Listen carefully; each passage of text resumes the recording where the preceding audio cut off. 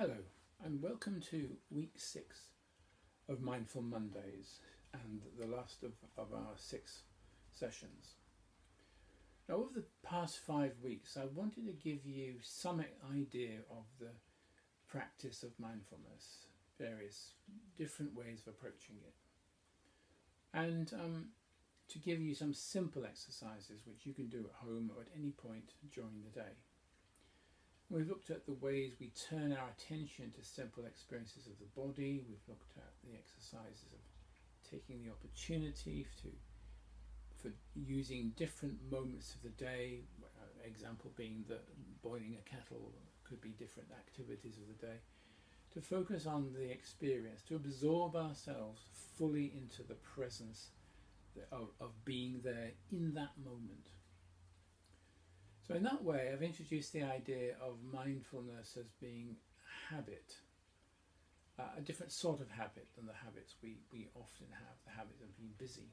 This is a habit of being in the moment, a habit of being rather than doing, of being rather than doing the autopilot sort of life, living that sort of speedy way.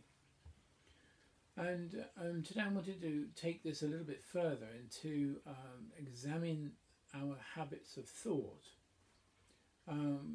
Quite often we spend a lot of our time in a sort of rather negative spiral of critical thoughts of ourselves and people around us. And we often believe that being critical of ourselves and others keeps us and perhaps them on our toes. It gets more done. We become more efficient. However, research shows that the opposite is true. And research shows that people who practice self-kindness were better able to acknowledge their own mistakes, their imperfections and negative actions, and to learn from these. And in doing that, to change for the better. More able to change for the better than those people who were continuously criticising themselves on their case, as it were, and on the case of those people around them.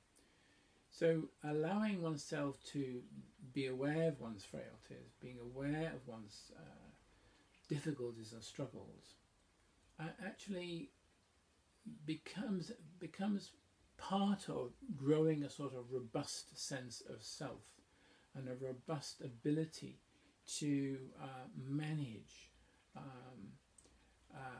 emotionally difficult experiences without being overwhelmed by them.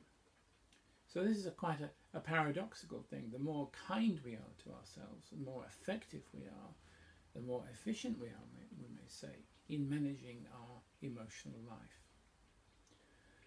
And one of the things, again, that is most noticeable is that quite often we find it much more able to practice self-kindness by practicing it as a form of kindness to others. It's easier sometimes for us to be kinder to others than ourselves. We can extend compassion to our friends and our family in a way that often we find difficult to extend to ourselves.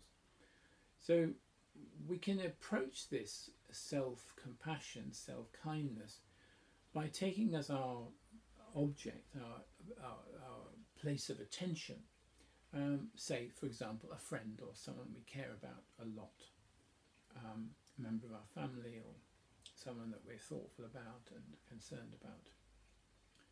So what we're going to do for a few moments today is just take this experience of kindness to others and extend it to ourselves.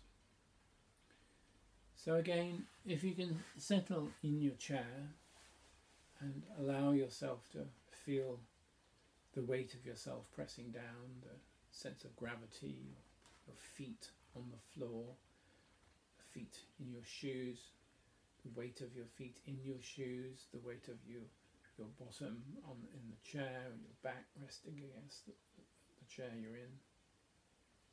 If you're lying down, you just feel the weight of you spread across the surface you're lying on. Allow yourself to bring your attention to your breathing and settle there. Allow yourself to smooth your forehead.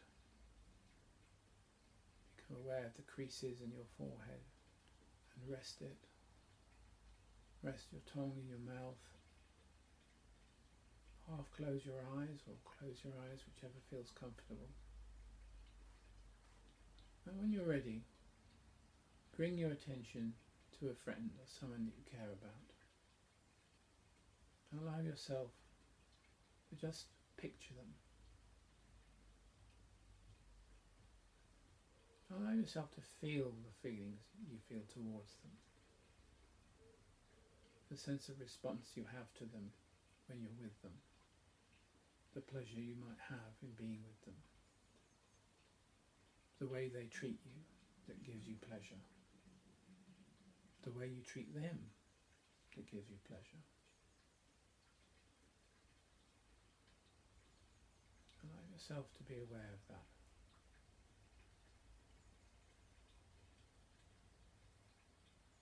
Be aware of that feeling. Maybe you're experiencing it in your chest, or maybe in your stomach, or maybe it's just a pleasurable idea in your mind. Feel the sense of non-judgmental warmth you feel towards them. And then, when you're ready,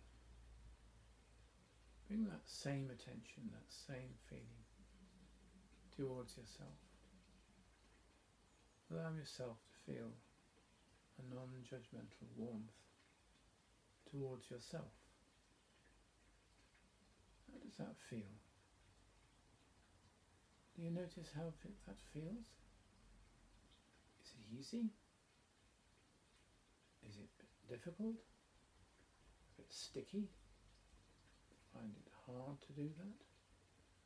That's okay, but just notice that. Again, bringing your friend to mind. Think of the warmth towards them. And then turn that warmth towards yourself. Allow yourself to feel bathed by that warmth.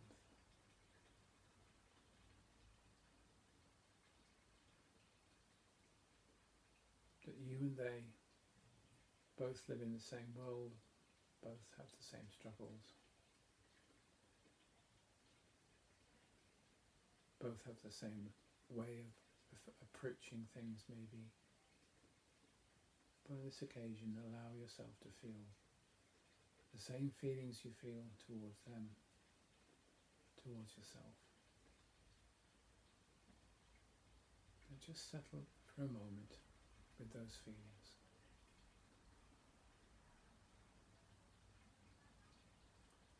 And be aware that we can do this at any point of the day, any time. Allow yourself to sit with these moments, feeling the warmth you feel towards them, directed towards yourself.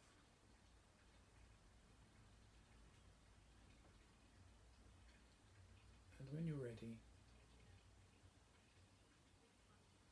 bring your thoughts, your feelings, back to your body,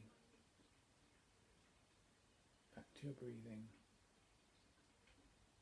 back to this room, back to this moment, feeling the weight of your body in the chair or whatever you're lying on, and bring it slowly back to the present moment, and then open your eyes.